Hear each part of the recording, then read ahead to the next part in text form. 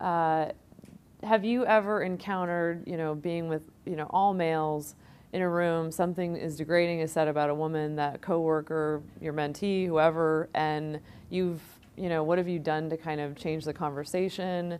You're all progressive guys, great guys. How have you personally been challenged? Because obviously you see women as equals, you look at them for their ideas, and how have you kind of changed the flow of something when you've seen something go wrong and someone, hey, that girl's hot or whatever, and it just, can you tell us a little bit about that?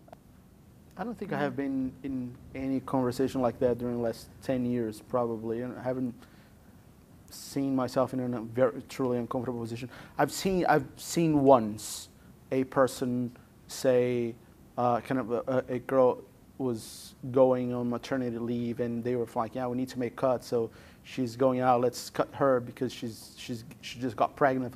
What the fuck, if you're just gonna leave that and I'm out, you're just gonna need to fire me. It was the one moment in my career that had to happen, but they had to cross a big line of outrageous.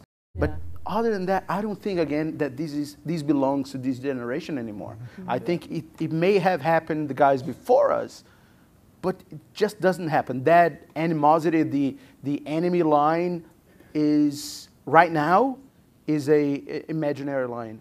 I would just challenge you guys, because you're all in leadership positions. So a lot of people are performing a little bit to you and showing you their best sides. So I know that it's still going on.